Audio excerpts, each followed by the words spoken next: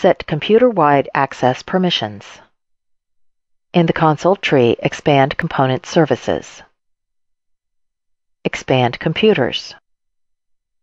Right-click the computer for which the computer-wide permissions will be modified. Select Properties. In the Properties dialog box, click the COM Security tab.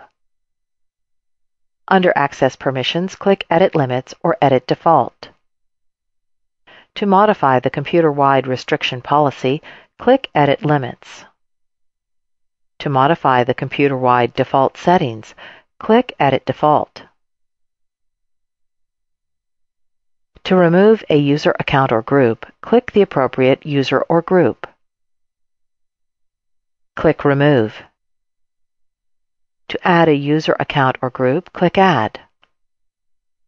In the Group or Usernames list, select the group or user whose computer-wide access permission will be modified. In the Permissions list, select the appropriate checkboxes.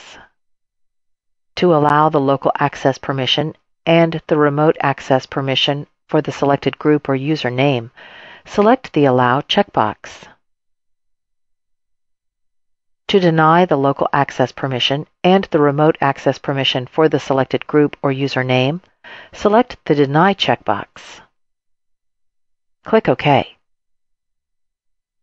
Click OK. This is the process to set computer-wide access permissions.